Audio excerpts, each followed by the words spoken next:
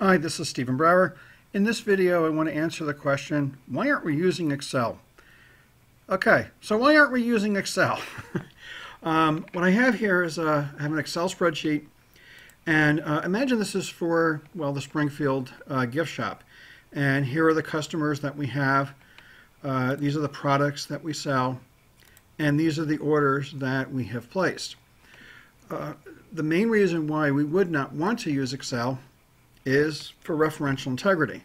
So suppose we're now doing order 30 and it's for today.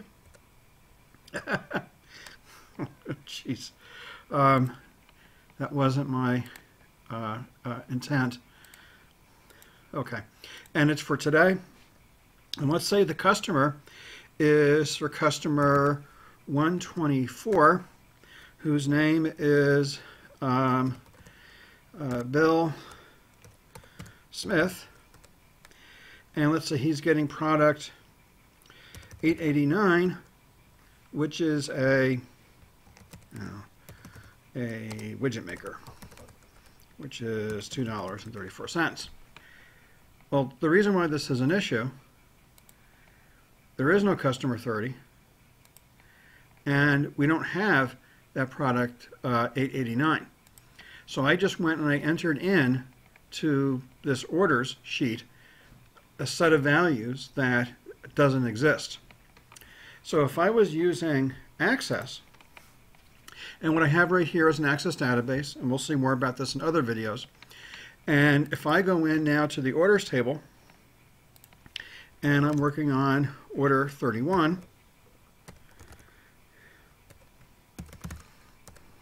and I want to do it for customer, I've already forgot the numbers I did, 123 and product 889.